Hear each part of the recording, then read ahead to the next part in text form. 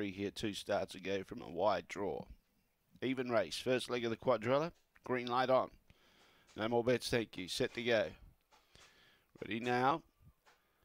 Away, Ribbit Ralph began only fair, showing good speed was Iceni Escort. Got clear by about a length and a half. Chasing out after it was Armada, but goes wide. On the inside of those was Lectra Alley. That dude's trying to make ground around the outside, gets into third placing. Then behind those, Long Gully Yellow, Optic Blast. Well back behind those was Ribbit Ralph and Spring Lisa. They spin around the bend. On the inside, Iceni Escort is holding on and will hold on. Iceni Escort first, second, either Armada or that dude. Fourth was pretty tight as well.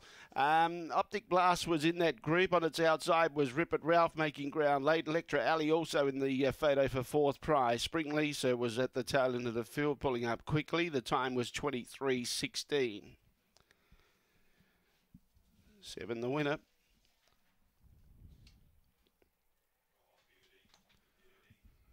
Tight go for second prize. 8.73 was the early split. 23.16 was the time. The run home was 14.43. Iceni Escort's been consistent of late. She jumped really well. Look, box 7 is where she's got a PB, which is quicker than what she's run tonight. She has gone sub 23 before from box 7. She's been really consistent of late, and it's a deserved win for her, I think. She got a good break down the back. Armada went wide going into the back straight, and making ground around the outside was that dude to chase out after it. Behind those you had Electra Alley, and fair to say Ribbit Ralph was never really in it, but as they fanned into the front straight, Iceni Escort had a kick and held on.